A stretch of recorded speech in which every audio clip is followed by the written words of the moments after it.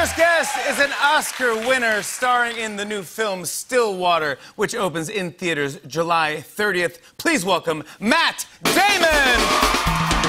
Mr. Matt Damon, you know you can't bear your mission to get your daughter out of jail. Mr. Matt Damon, got to take a chance. If you want to see her, you got to go to France.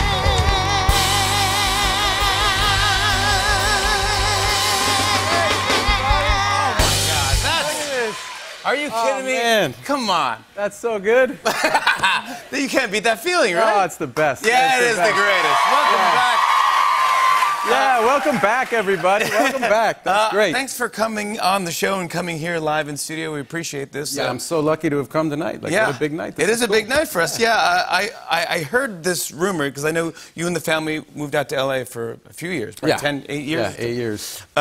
You may be coming back to New York, is that? Yeah, we're moving back. Yeah. You are coming back to the city? I love it. Yeah, we were supposed to actually move back last year, but with everything that happened, I didn't want to put my kids in a new Zoom school. How many Zoom schools can we be in? Really. Yeah, I mean, exactly, let's just, right. But you know, we're East Coast people, and you know, there's no place like home. So there's no place like back. home. Yeah. Absolutely. Oh, good. Well, welcome back. I know you. I have 2 daughters. You have 4 daughters. Yeah. What we have? I mean, it's the cutest thing in the world. My kids are. Winnie just turned 8 today. Oh wow. Okay. Yeah. So Great birthday. Yeah. It's how?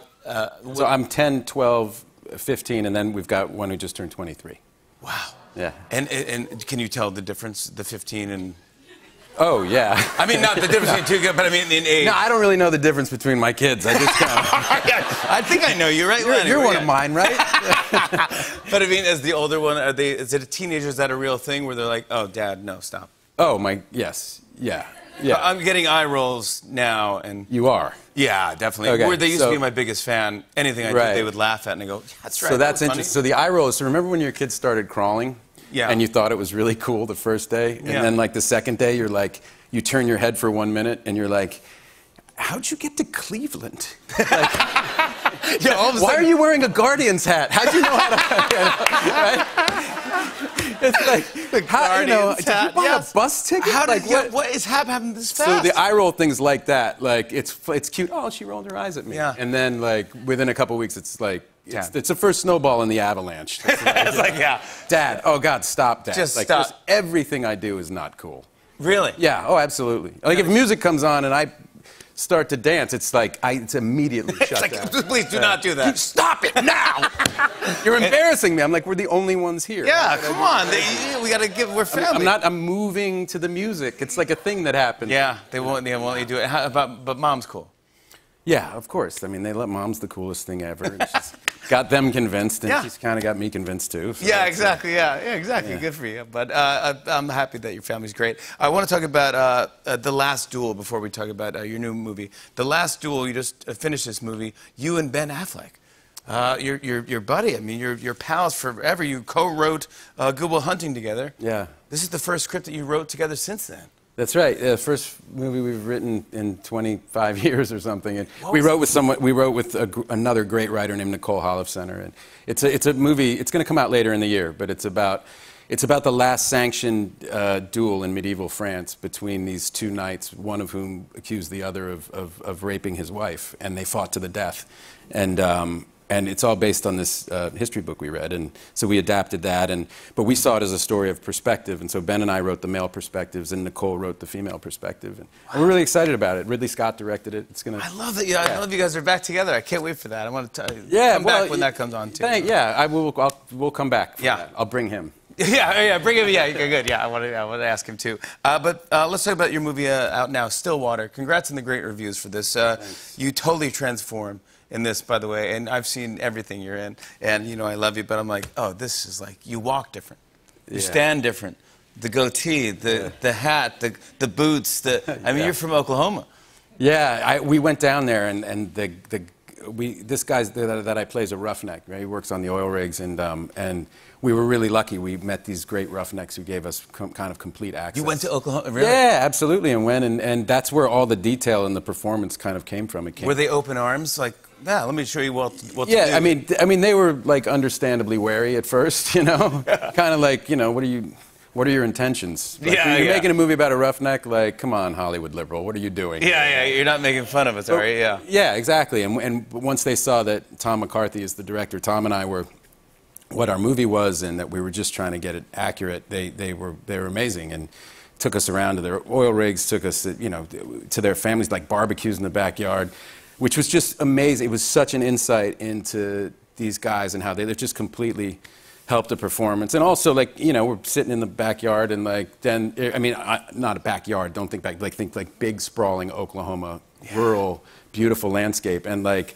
The teenagers kind of whisper something to their dad, and their dad's like, all right, and like, the shotguns come out. And then it's like, yeah, well, they wanted to take a run at Jason Bourne. And, Of course they're like, Jason Bourne's here. I'm like, yeah, all right, kids, come on, let's go. Like, so we're like, shooting skeet and eating barbecue. It was basically the best day ever. Oh, my gosh. Isn't it amazing how, gosh, everything in this country is gorgeous, but really, we don't even get a chance to even explore a second of it. But if you go to Oklahoma, you're like, oh my gosh, this is. I know. Well, that's a great thing about my job. Actually, it's one thing that that research phase. Like, just because I'm an actor, people kind of throughout my life have accepted me into their. I say like, hey, I'm trying to research this. Can you help? And they're like, yeah, come on, let me show you how I live. And and it's the coolest thing. I always leave those trips feeling like what binds us is so much greater than what divides us. And I always leave those trips kind of angry at politicians.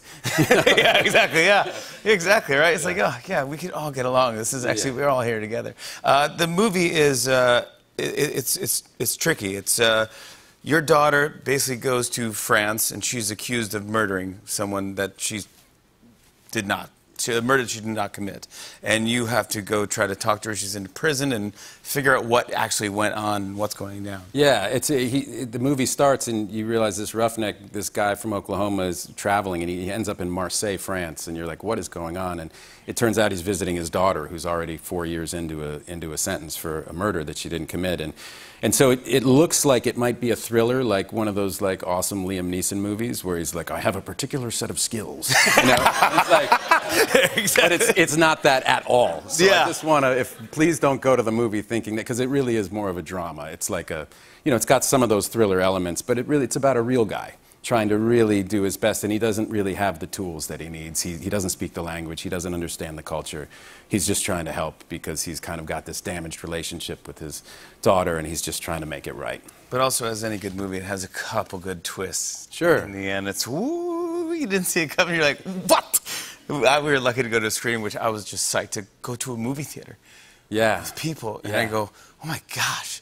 And I was just getting kind of emotional. I saw some footage from you at Cannes. Yeah. You got a standing ovation for this film. Yeah. And you get a little choked up because you go like, yeah, I miss all this stuff. We kind of take it for granted, but... Yeah, but it's like tonight. It's just the best. Like, we belong in rooms together. Like, that's...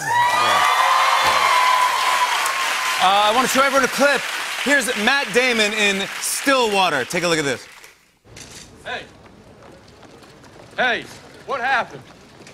I'm sorry. I can't talk to that guy anymore. He was just saying some horrible things. Like what? Like he just wants to put an Arab kid in jail. You know, he doesn't care which one. That's it? That's it? What do you mean, that's it? He's a racist. Okay, he's a racist. We still gotta talk to him. No, I don't talk to him, no. Well, he might know something. No, he doesn't know something. Bill, we're not gonna send an innocent boy to jail. My daughter is innocent. So, by the way, before you invite him out, can I just say Ted Lasso's the greatest thing? That Jason Sudeikis is so awesome. Yeah, you can say that. I was so happy it's so good. It's so good. I'm so happy for that guy. Yeah, me too. I agree with you. Matt Damon, everybody. That's what I'm talking about. Stillwater opens in theaters July 30th.